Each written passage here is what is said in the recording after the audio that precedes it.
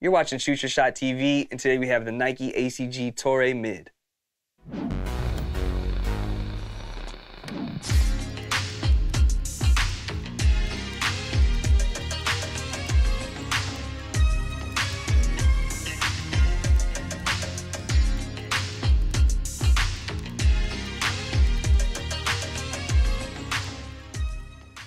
These are the Nike ACG Torre Mid. And if you're familiar with our channel, you know we love Nike's all conditions gear line over here. We've reviewed a bunch of episodes in the past. Make sure you check those out after you're done watching this one. And this specific shoe has been on my radar for a couple months now, so let's go ahead and dive into the details. The upper is this waterproof upper, which consists of shaggy suede and this canvas-like material, but Nike's calling it durable textiles. Right here at the tongue, you can see that durable textile padded tongue, and they do feature a shaggy suede overlay with the red plum Nike accent at the top. They come with these yellow and brown laces, and you do have these plastic eyelets at the top. Taking us down to the toe box, you do have more of that durable textile material, as well as that shaggy suede overlay. For the side panel and the quarter panel, you have more of those durable textiles in that olive gray, and you have those shaggy suede overlays in that pecan colorway. You do have a black embroidered Nike swoosh on the quarter panel, and then on the lower corner towards the rear of the shoe, you do have that classic all conditions gear logo in red plum and black. Taking us to the back of the shoe, you do have more of those durable textile and shaggy suede overlays, and you do have this cool black nylon pull tab with a 90s print on it. For the midsole, they feature an updated foam material to provide optimal comfort. Taking us to the outsole, you do have this deep tread for optimal traction when you're out on the trails. And this outsole is made up of recycled rubber, part of Nike's Regrind initiative, where they take recycled shoes and repurpose them.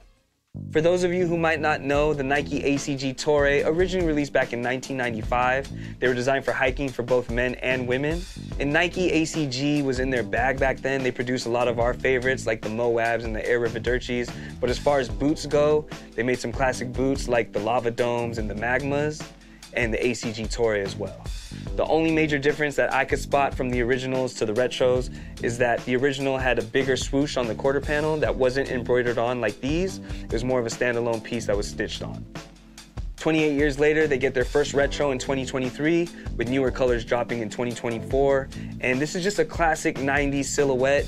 Looks like the Mobb Deep Infamous crew would be wearing these, or Tupac and Juice. It's a really good 90s hip-hop looking boot. That's why I gravitated towards it. It looks like something that I would wear back then, and it's definitely something that I'm gonna wear now. These released in December of 2023 at a price point of $150. Fortunately, I was lucky to catch these on sale for 40% off. And if you're patient enough, you wanna wait it out, I can see these even going on a deeper discount. But if you wanna get these right now, you got a fit in mind that you're trying to get off, or you need these to embrace the water, the rain elements, then $150 for a boot isn't bad, and there's still a lot of value there. As far as comfort and sizing goes, I went up a half size as it did fit me best. They do run a little bit narrow, so if you have wider feet, I suggest going up a half size.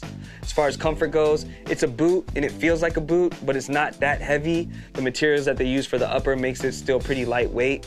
And they do have this foam here, which you can feel, but it's not the most comfortable compared to like some of the other shoes you might be wearing, Air Maxes, Vomeros, things of that nature, but they're not uncomfortable.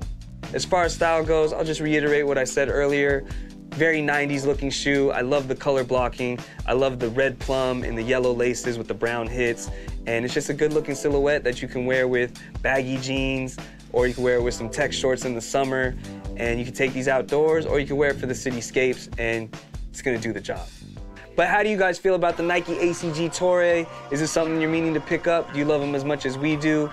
Do you prefer the other ACG models? Let us know which ones are your favorite. We'd love to hear from you guys. Make sure you hit that subscribe button and that like button. We appreciate all the support. Let's go ahead and try these on. I never asked to be put on. No, I went and got it on my own. That's for sure, dog. Might put up on ATVs. Then hit the trail in ACGs, cause we outside. Never asked to be put on. No, I went and got it on my own. That's for sure, dog. Might pull up on ATVs, then hit the trail in ACGs, cause we outside. Ready for all conditions, I'm outside with it. I might go fishing, no, I do not hold feelings. I go off road if the road missing. You know that the flow different. Shooting shots while all these hoes goaltending. I might go swimming if the girls are skinny dipping.